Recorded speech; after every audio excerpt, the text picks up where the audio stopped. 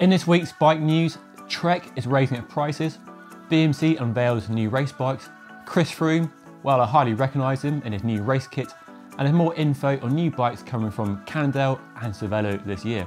So let's dive in.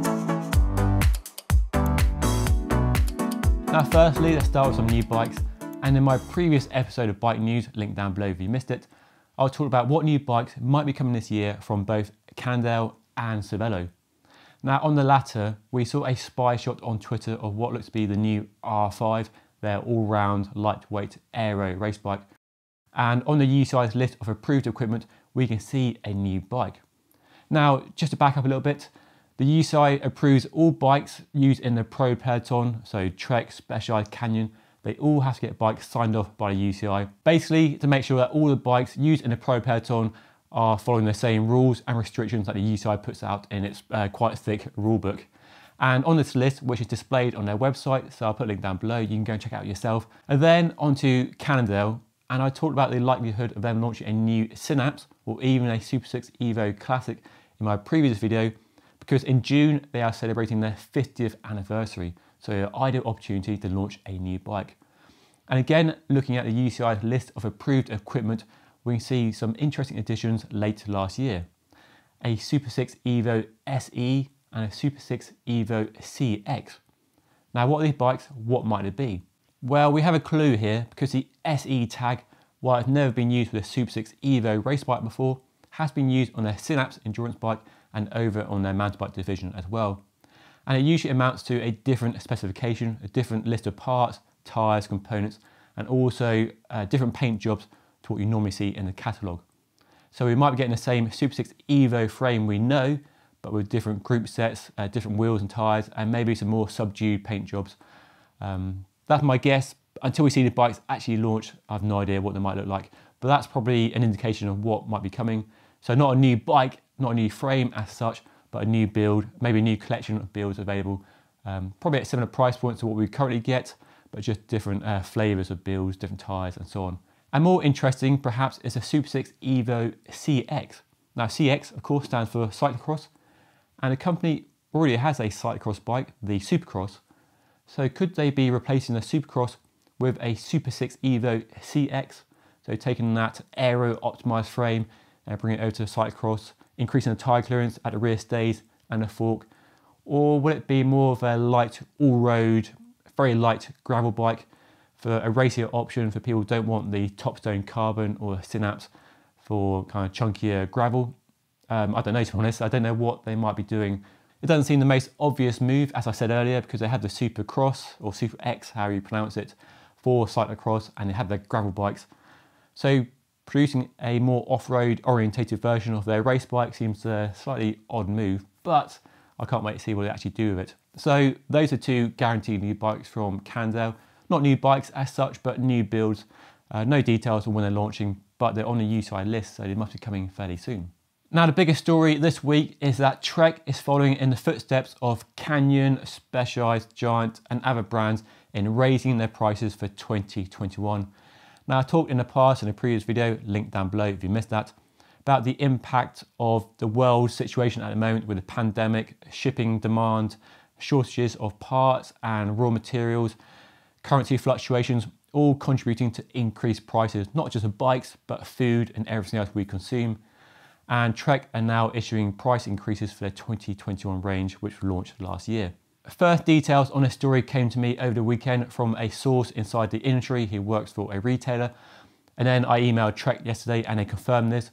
And we're looking at between 10 and about 15% price increases across the board. I've asked Trek for an official statement, but nothing coming yet. But if they do issue one at the time of this being published, I'll put it down below. But at the moment, all we know is that prices are going up due to everything in the world at the moment, Brexit, currency fluctuation, shipping costs of between 10 and 15%. But what's that actually mean on a bike? Well, let's take the Emonda SL6 Pro that was launched last year. So brand new platform, lightweight, climbing focused bike. So full carbon frame and fork, carbon wheels, and a Shimano Ultegra mechanical group set. Now at launch, this bike cost £3,350, so a very competitive price point. But now, if you look on the Trek website, it's costing £3,700. so a big price increase.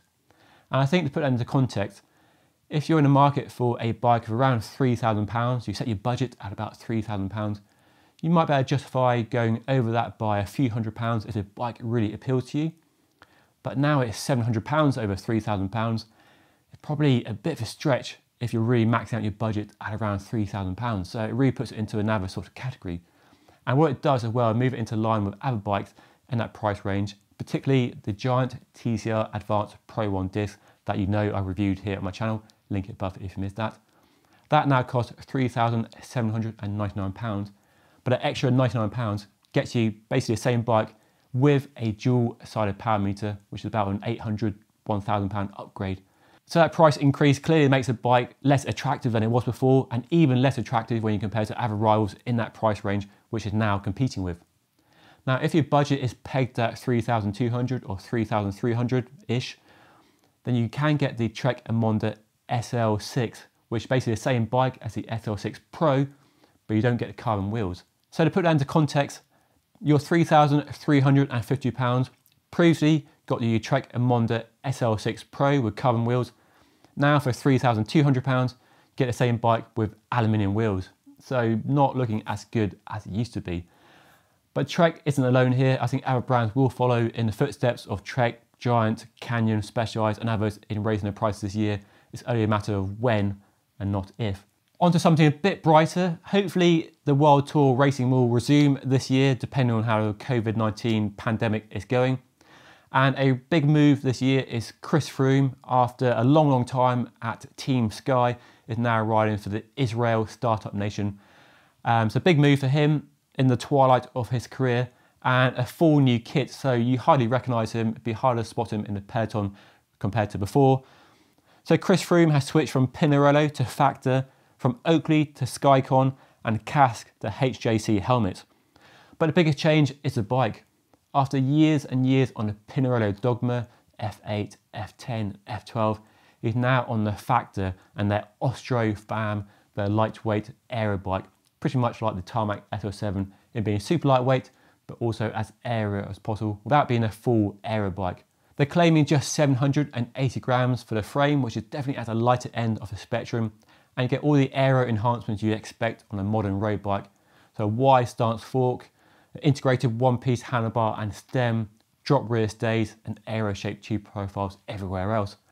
And the company claims, with a full Shimano Dura-Race Di2 group set and their own black ink wheels, that the bike easily builds down to 6.8 kilograms, the UCI weight limit for all race bikes in the World Tour peloton.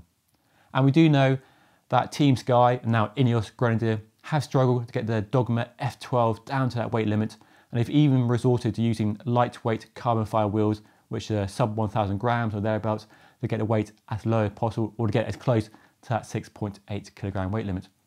So I guess the big question is, will Chris Froome ride any differently? Will his performance be any different on this bike compared to his Dogma F12 he raced last year? Well, time will tell, I guess. We'll have to wait and see how he gets on with his new bike and equipment partners if the season hopefully unfolds this year. More race news, and BMC, the Swiss manufacturer of the Team Machine and Road Machine and other bikes, are now sponsoring the French outfit AG2R Citroën. So a big move for them, and a big move for the bikes as well. Now in the past, the bikes were either red, black, or if you're Greg van Avermaet, the Olympic champion, they were gold. But for the AG2R Citroën team, they're white with a nice splash of red across the top tube and a red one-piece carbon fibre handlebar and stem. So I shared some pictures on their social media of a Team Machine being built up, and it looks really good. We've got a Campag Super Record 12-speed EPS group set with disc brakes, and I fully expect the team to use disc brakes at all races.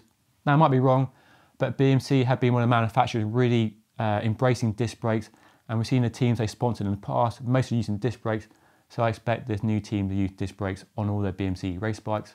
Really smart looking bikes actually. I think they look really good and should go quite well with a new team kit, which looks pretty bold, it has to be said. So yeah, new partners, new teams. So quite a few new looking bikes and team kits this year, and riders switching from different teams to other teams. So it should be a different looking peloton this year when the racing resumes.